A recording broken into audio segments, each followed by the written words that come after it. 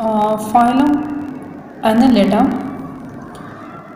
Respiration in phylum Annelida.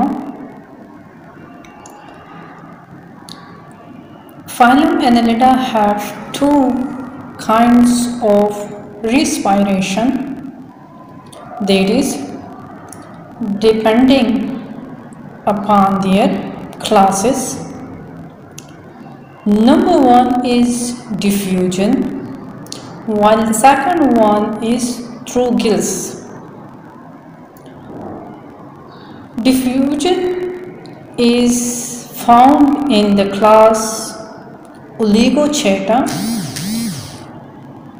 where they use their outer skin to exchange the gases.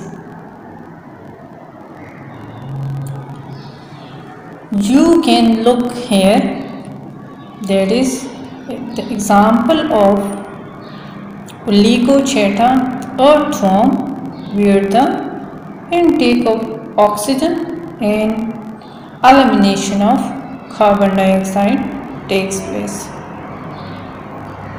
Second is through gills, and gills are found in the class polychaeta.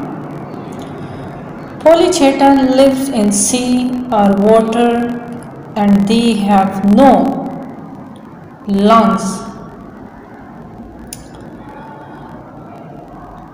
There are gills, so the gills are present here, through which they exchange gases. There is the leech which have gills.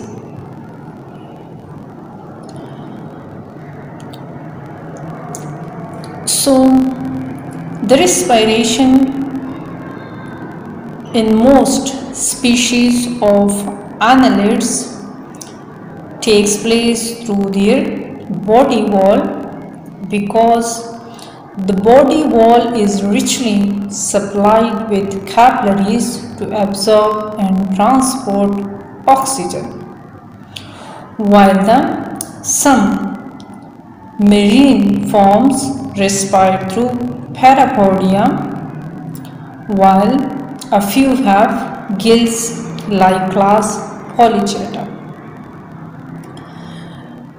If we look at the process of respiration, they get oxygen from the soil and release carbon dioxide from their skin. After getting the oxygen, they exchange gas and their body through the circulatory system. Annelids have closed type of circulatory system, so their skins need to keep wet to make gas exchange possible for respiration.